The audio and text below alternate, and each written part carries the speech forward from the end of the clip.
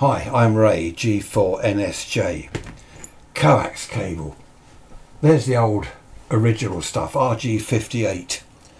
I don't use RG58 for anything, not even for patch leads. You might think that's all right, look, just from your rig to your ATU, that's fine, it's only that long. There's holes, see, I'll explain that in a minute. EMI, there's holes in the shield on the cheaper stuff. This video, by the way, before I go on, this is for beginners, newcomers to the hobby. Old timers will be saying, oh, I know all that, I know all that. Mind you, I'm an old timer and I didn't know all that. Watch to the end of the video and you'll see what I didn't know. I've just discovered something. Anyway, back to the RG58. I've never really given a great deal of thought to coax cable other than loss. Okay, if you're on 10 meters, the 28-29 meg amateur band, you want to feed an aerial, then the loss at those frequencies isn't a great deal, is it? Not unless you've got a huge run. So that will do, RG58 will do, as long as it's not too long.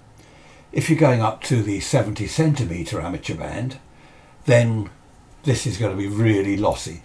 So I've never really given any thought to coax cable as I say, other than the loss. That's the old stuff, the thin stuff. This is the RG8X, which I've been using quite a bit of up till recently. It's good stuff. If you look up on coax cable loss charts, they all vary, by the way. Well, like anything on the internet, everything contradicts everything else, but you get an idea of the loss per, say, 100 feet at certain frequencies. So I use RG8X. I think it's fairly new, isn't it? 8, I've got the wrong one again. That's the 8X, the thicker one. It's thicker than 58. The screen is better than the 58. Bear in mind, again, there are different makes, different manufacturers, and the screen will be better on some than others. But I used the mini, the RG8X, which is pretty good at, well, certainly at 10 meters.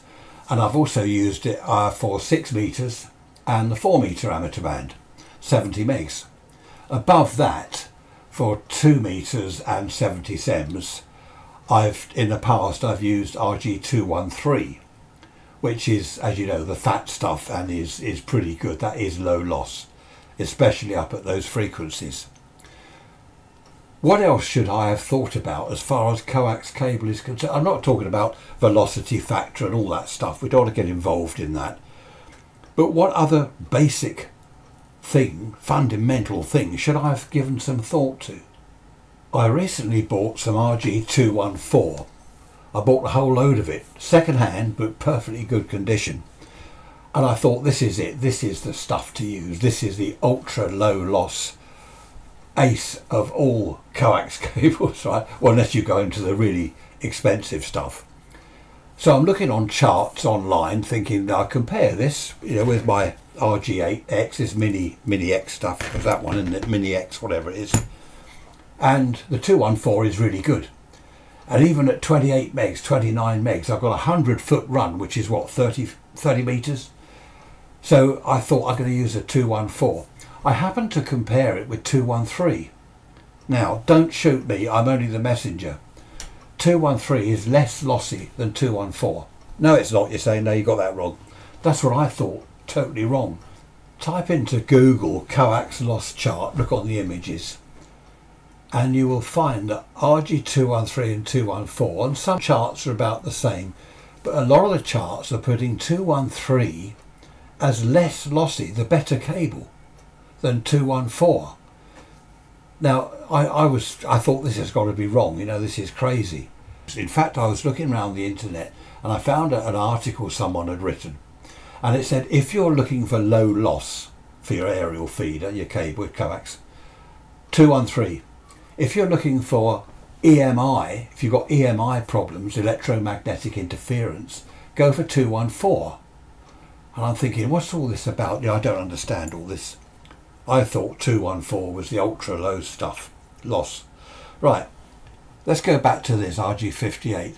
You can see the inner there, that inner, you can see it through the holes in the braid, can't you? If you get a bit of it, you can have a look. Well, I mean, especially if you open it up like that. But when it's proper like that, you can still see through it. Now I read somewhere that the screening of the inner is only say 60–70%. If you had a solid copper tube as the screen, as the shield, it would be 100% shielded, wouldn't it? I mean, obviously we can't have a copper pipe, good though it would be. So as there are holes in that, I can see the inner the dielectric through those holes. The coax cable can pick up electromagnetic interference. Now my coax goes up through the loft, across the attic and out into the garden. It goes up there, there's mains wiring up there, there's power wiring, there's all sorts up there. Out in the garden where it goes along to the aerial, this can act as an aerial. The inner can pick up electromagnetic interference. Another problem is this can radiate electromagnetic interference through the not so well screened inner. Okay, it's not that well screened. If I've got a bit of 214 at the moment. Here, here's a picture of the 214. You see that? Not a very good picture. Look at that. Both screens, the first one's cut off quite short. I didn't cut it like this, that's how it ended up. But you can see that both the screens, two shields or whatever you want to call it, the braid, two of them are very close weave, silver plated. I mean, it's almost as good as a copper pipe, isn't it? A solid copper pipe. And that is nearing, or probably is, 100% shielding. Now, I've never given this thought. I used to think that the double shield was to do with loss. You know, the thicker the cable and all that, the less loss. But it's not, apparently. It's EMI. And that is a good point. Now, what I've done is on my 10 metre, my 6 metre aerial, I ran the 214, RG214 to it. Obviously, signals are a lot better because it's quite, that's about 80 feet, the 6 metre. No, it's not. That's 100 feet as well. I used to use the Mini 8, you know, the 8X. Signals have come up, obviously, because 214 is better than that. But the noise has gone down. There's some sort of local noise, perhaps where it goes through the attic. It was picking up some local noise, and there is a noticeable reduction in noise. And that's what the double screening is all about. The double screening and the silver, both screens, both shields are silver plated, so's the inner, so all that is going to help with loss as well. But the main thing is about the double screening is EMI, keeping it out of the coax and stopping it radiating from the coax. Make your own mind up. You don't believe me, I always say this in videos, this is what I've discovered. I might be wrong. Have a look at all the charts, type in coax chart, coax loss chart or something, and have a look for yourself. They all vary, as I said, but have a look. I have also used this, as I said, on the 10 metre band, 28-29 megs. The noise level, I haven't noticed any difference. I don't think I had noise there. But signals have really come up. I know some of the locals, I know their signal strength, and I've just replaced the RG8X with the 214, and the signals have come up really well. So it does make a difference. So all these years I've thought, I don't know what all this double screening's about, it must be about loss. It is to an extent, but it's mainly EMI. I've just looked at a couple of charts. RG58, the thin stuff, this is at 100 megs, 100 feet, right, 30 metres, 100 megs, 100 feet. RG58 loss 5.3. RG8X 3.6, that's the fatter stuff. 213, fatter still, 2.1. 214, 1.9. That's saying 214 is the best out of the whole lot. Another chart, same frequency, same length of coax.